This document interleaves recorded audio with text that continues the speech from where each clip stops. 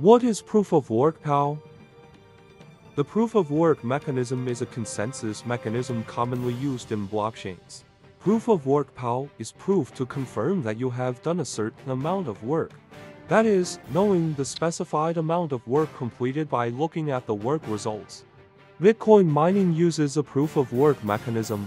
The Bitcoin network adjusts the difficulty of calculation to ensure that it takes about 4分钟 use for all network miners to calculate a result that meets the conditions.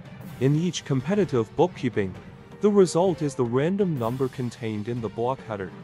Proof of work means that if the miner finds a result that meets the conditions, we can consider that the miners of the entire network have completed the workload of the specified difficulty coefficient.